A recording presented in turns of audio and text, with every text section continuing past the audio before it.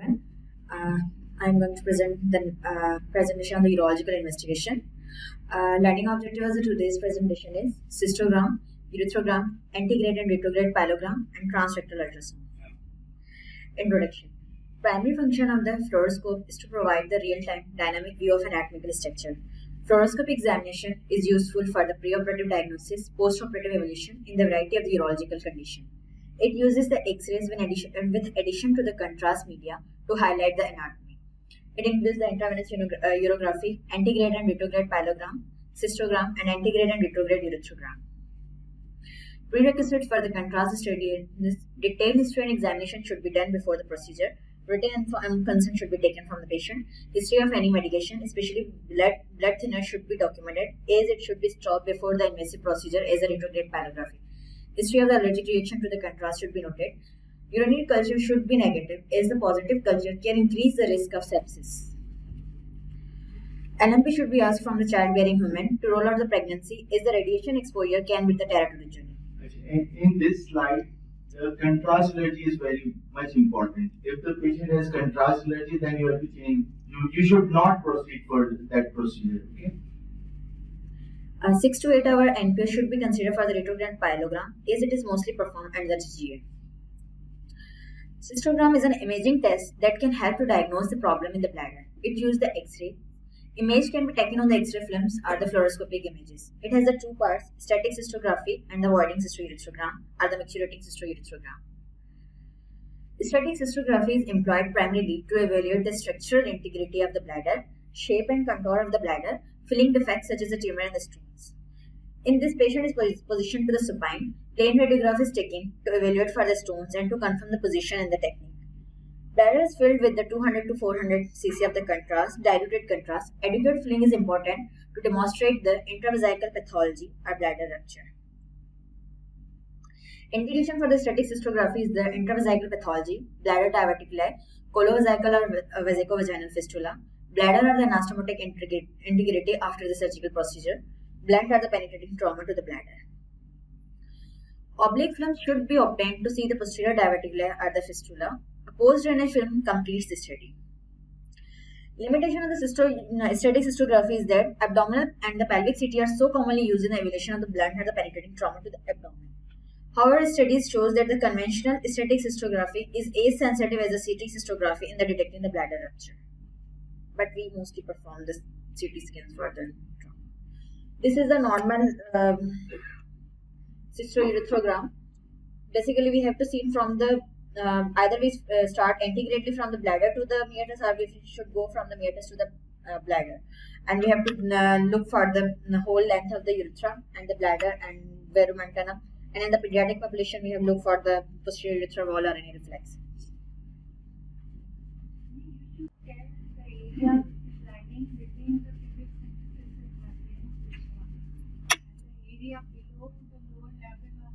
Pubic symphysis is bulbar urethra, because we should know where is membranous urethra and where is bulbous urethra. This is the penile urethra, okay, and this is most likely bulbar urethra, and this is the bulbomembranous junction, and this is the small membranous urethra, which is around 1 centimeter in size, and after that this is the prostatic urethra. Now the pathological cystogram is that the cystogram showing the multiple diverticuli. It is basically occur in the high pressure bladders. And the Christmas tree appearances look like that in the cystogram, and it is mostly due to the neurogenic bladder, which also is the high pressure bladder causing the diverticulum in the root. The connection between the bladder and the vagina is shown on the contrast study of the cystogram, which is the fistulous tract, and diagnosis of the fistula, vesicovaginal fistula of the patient. And the patient is underwent the surgical post-surgical anatomical leak. He went to the robotic prostatectomy. After that, the contrast cystography is performed, which shows the contrast extravasation. And the patient with a history of the abdominal trauma, when the cystography is done, it shows the extraperitoneal extravasation of the contrast, showing the bladder rupture. Voiding cystourethrogram. It is performed to evaluate the anatomy and the physiology of the bladder and the urethra. It provides the valuable information regarding the posterior urethra in the pediatric population. It also used to demonstrate the vesico-urethral reflex, structure and the function of bladder outlet obstruction, evolution of the urethra in the males and females. Patient is positioned as supine or in the semi-upright position. Plain radiograph is obtained. 5 to 8 FR tube is used in the children to fill the appropriate bladder volume. In the adult, 200 to 400 cc bladder is filled depending upon the capacity of the bladder. Catheter is removed and film is obtained. AP and anteroposterior and oblique films are obtained. Bladder neck and urethra is evaluated by the fluoroscopy during the voiding. Bilateral oblique views may demonstrate the low-grade reflex, bladder or urethral diverticular, which are always not visible in the straight anteroposterior films. Limitation for the voiding cystourethrogram is that catheter uses may be traumatic in the children and difficult in patients with anatomic abnormalities. Filling of the bladder may stimulate the bladder spasm, and the bladder filling in the patient with a spinal cord injury higher than the T6 may precipitate the anatomical dysreflexia, which causing the raised BP and this is the normal, again the normal micturating cystogram showing the bladder and the from bladder neck and from here to the urethra. Again the full bladder filling phase, left anterior oblique view and the right anterior oblique view of the bladder, and this is showing the voiding phase with the narrowing over the penile urethra. Again, this is the cystogram of the child which present with the bladder outlet obstruction, and here it is shown that the dilated posterior urethra and the impression of the posterior urethral wall is made, and the upper trach is dilated because of that obstructed urethra.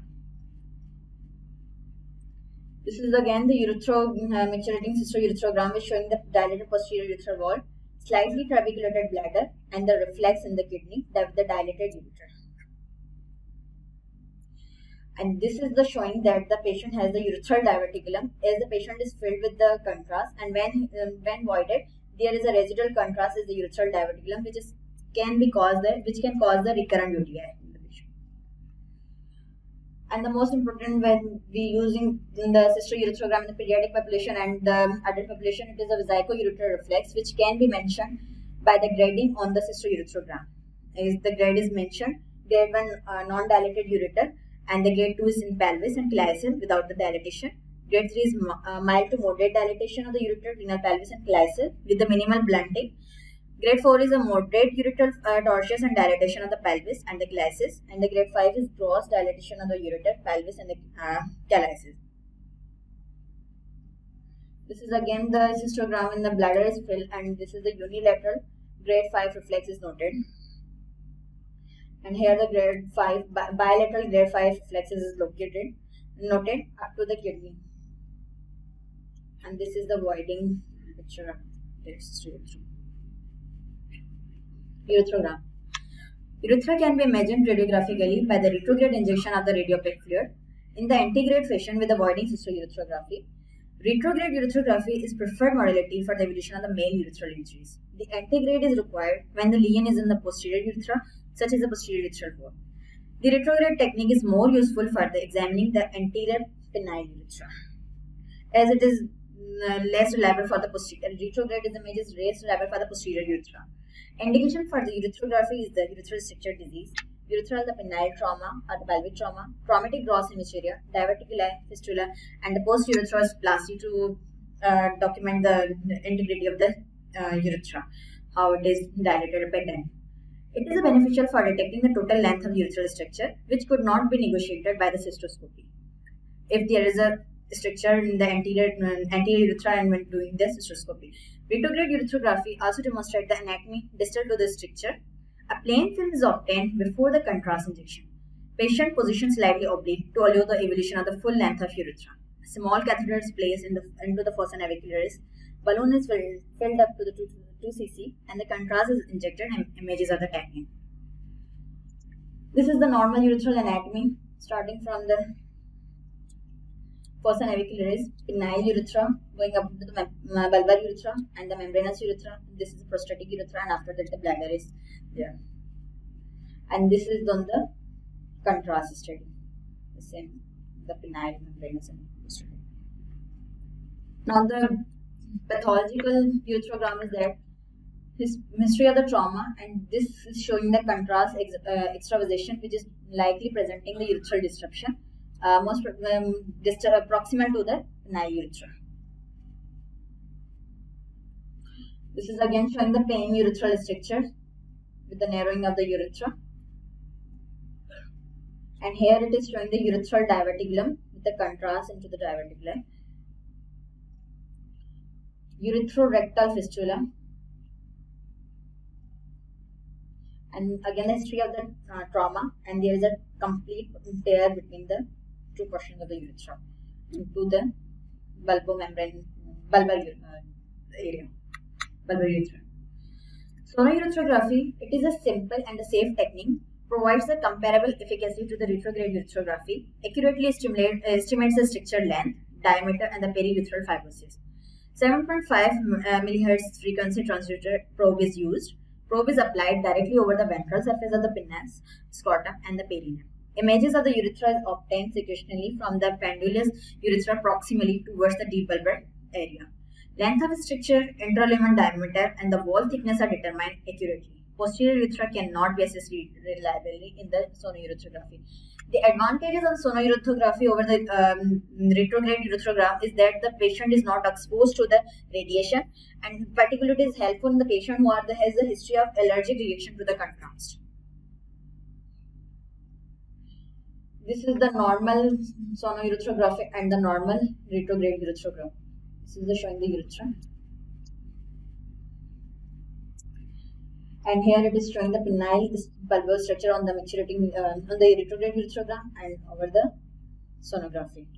And there is a bulbar urethral structure, the comparison of the ultrasound. Penile structure, again showing over the ultrasound, and the ballonator xerotica obliterans with the inflammatory condition of the ureter. In this, we cannot comparatively estimate the whole length of the urethra due to the inflammatory tissue surrounding the urethra. Sonourothrography usually depicts the complexity and the spongiofibrosis also. We cannot evaluate the spongiofibrosis on the retrograde uretrogram. So, if you want to do the, you want to know the complexity and spongiofibrosis, then you have to do the sonourothrography in the penile and bulbar urethra only. You say it is not reliable in the posterior urethra.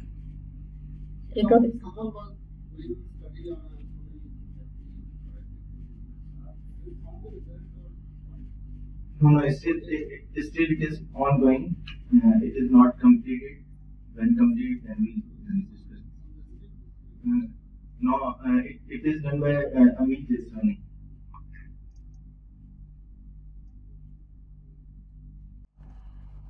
Now coming to the pyelogram. Retrograde pyelography or the urogram is a minimally invasive procedure. It requires the cystoscopy and the placement of the urethral catheters to injecting the tap. A radiopaque contrast medium is introduced into the ureter. Radiograph is abdomen is taken before the contrast was to locate the position after inserting the urethral catheter. Ionic and the non-ionic contrast can be used. Ionic is preferred due to its low cost. Ionic contrast is a high osmolar contrast media. Example of that is the urographic, and the non-ionic low osmolar contrast media is the ultraviolet. Contrast media should not be too dense as it will obscure the small layer. It should be diluted in the sterile fluid. It is usually performed in the dorsal lithotomy position. Plain abdominal radiograph is taken to ensure the correct positioning and to see that any bladder or the kidney stone are any alien into the bladder or the kidneys. Cystoscopy is performed. Catheter is passed in the ureter through which the contrast is injected. Care should be taken to evacuate the air bubbles as it could be mistaken for the stones or the tumor.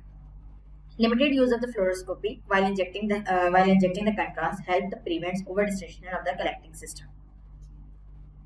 Indication of the retrograde pyelogram is to evaluate the congenital or the acquired urethral obstruction, obfuscation or the distension of the collecting system to facilitate the percutaneous access, in conjugation with the ureteroscopy or the stent placement, evaluation of the hematuria, surveillance of the transitional cell carcinoma, and evaluation of the traumatic or the iatrogenic injury to the ureter. Contraindication to the retrograde pyelogram. It is not the absolute contraindication, but the urinary tract infection should be treated before the procedure, or it should be done under the antibiotic cover. Patient who cannot be cystoscopy due to the history of the recent bladder or the urethral surgery. Limitation for the retrograde pyelogram is that difficult identification of the orifice in the cases of the inflammatory or the neoplastic bladder changes. Changes associated with the bladder outlet obstruction causes the angulation of the intramural part of the ureter, which may result in the trauma during the cannulation of the orifice. Complication of this state is that the backfill of the contrast, which may be cause upward introduction of the infection and the absorption of the contrast. This is the normal anatomy of the renal system on the contrast study, showing the major calyces, renal pelvis, the ureter, course of the ureter, and the contrast filling in the bladder. This is not taken in the retrograde images, but the anatomy will be shown like this. And the patient, in which we start from by inserting the urethral catheter, and the position is checked on the fluoroscope. Dye is introducing, we showing the filling defect in the lower calyx. Again, the filling defect is prominent, and the dye is excreting from the pelvis into the ureter.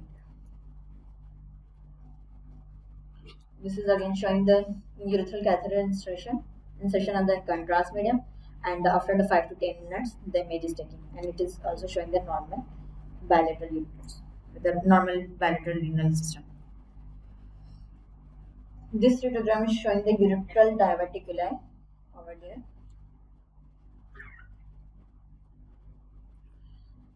This is the complete duplex system showing on the retrograde pyelogram with the separate, both having the separate ureters.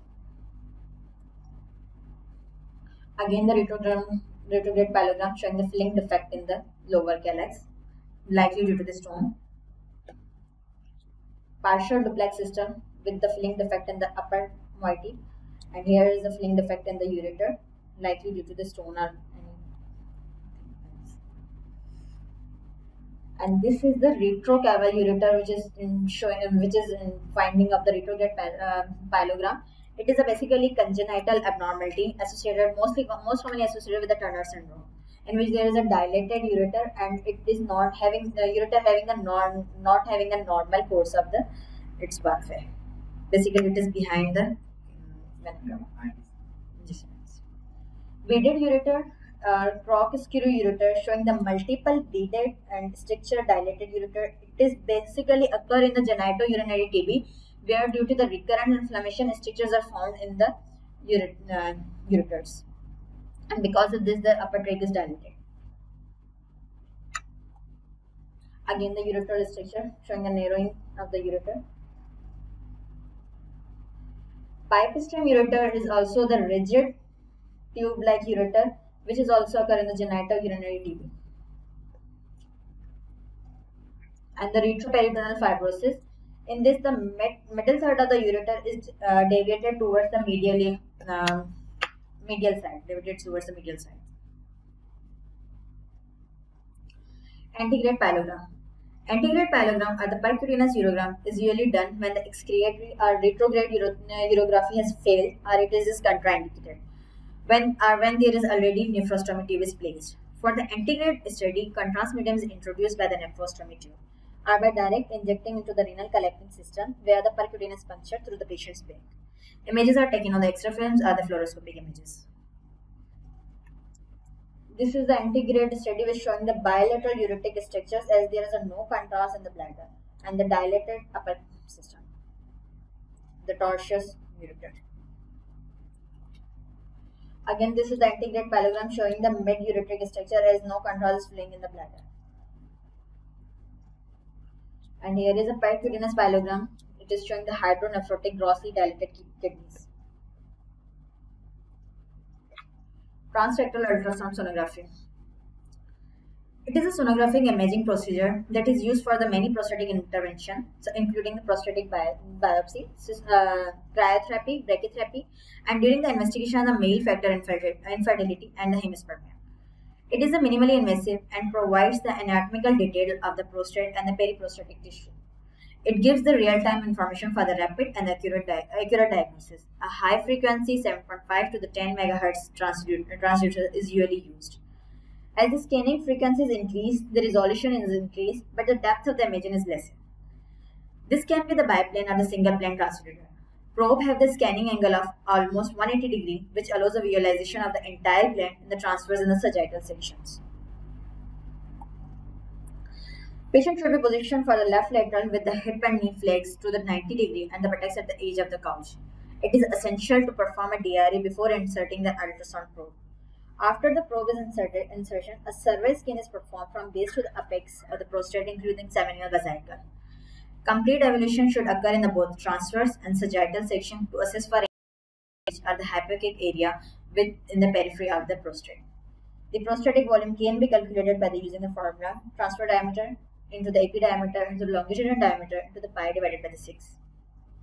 So 3 diameters should be taken on the ultrasound. Seminal vesicle are then examined in the transverse plane for the evaluation of the echogenicity, height of the seminal vesicle, and the diameter of the vas difference. Mid-sagittal transverse and a longitudinal images are the taken. Anterior-posterior height and the length and the height and length measurements are taken. Rectal wall thickness must be evaluated and documented. Pain or the tenderness, rectal stricture, mass, lesion, or the bleeding encountered during the DRE or when is inserted may preclude the transrectal ultrasound. Rectal cancer, polyps, or the inflammatory process, or any other rectal abnormalities require the further evaluation of the patient. This is the diagram that the patient should be positioned to the left lateral with the hip is flexed and the probe is inserted parenterally and the volume of the prostate is taken. And this is with the biopsy needle if we have to take the biopsy of the prostate. Indication for the transrectal ultrasound is measurement of the prostate volume, abnormal DRE, prostatic biopsy, evaluation of the prostatic cyst or the seminal vesicle cyst, evaluation and aspiration of the prostatic abscess, recurrent lower uterine tract symptom, pelvic pain, prostatitis, hematospermia, and then fertility. This is the normal curves ultrasound which is showing the prostatic area over there. And the zones are divided on the transverse, and this is sagittal plane showing the prostatic area with the transitional zone, and this is the urethra and the peripheral zone. This is showing the prostatic abscess on the transrectal ultrasound, prostatic calcification, and here it is the prostatic mass. The left seminal vesicle, and this is the whole prostate. Again, this is showing the prostatic mass over the transrectal ultrasound, and the capsule of the prostate is. The seminal vesicles are appear over the transrectal ultrasound like this, and this is the normal ejaculatory drugs with the seminal vesicle. Prostatic cyst over the transrectal ultrasound, clear cyst, no localization in this inside it, can be aspirated.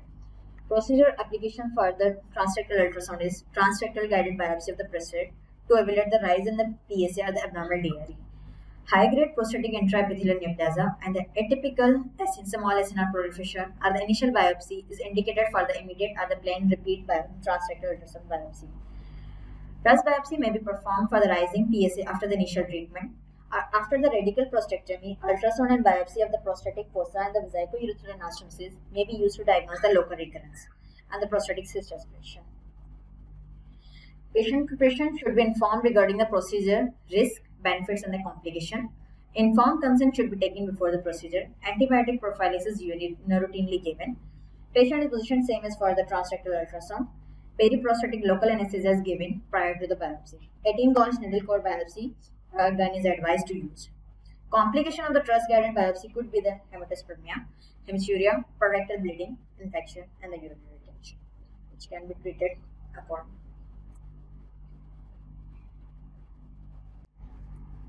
It's a bioprinter probe, and it has got a transducer which is on the tip of the probe, and it has got a transducer which is on the long axis.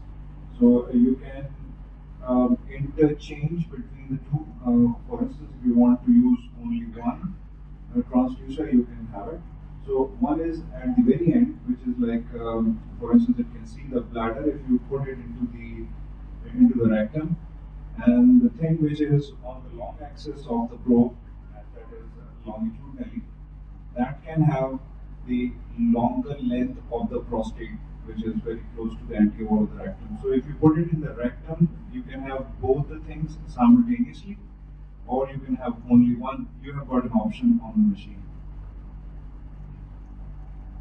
And the thing is, it has to be learned by all of us who are urologists, practicing urologists, because the way forward is to do prostatic biopsy and other diagnostic evaluations by our own cells. And that is the way the world is going, which means that if you want to have a biopsy of anything in the bladder, that is the bladder growth, you do it yourself.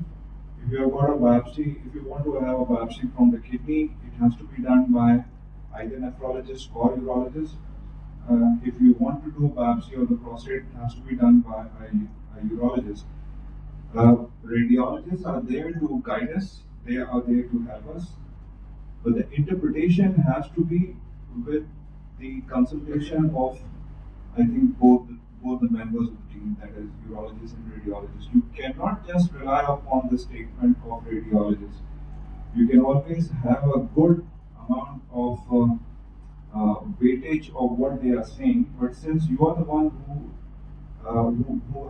has to take the decision, and that has got a wider implication, and you must know how to read all these things. For instance, CT scan, MRI, doing biopsy by your own hands.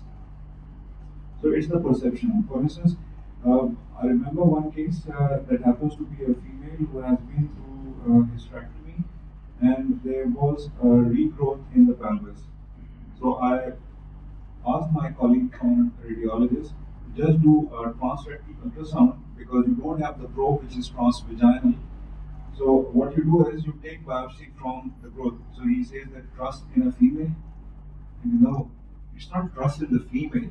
It is basically a probe in the female rectum taking biopsy from the pelvis. So you see, this is just a tool. The way it has to be done is the way you think, and you can always ask your colleague to help you out. Thank you.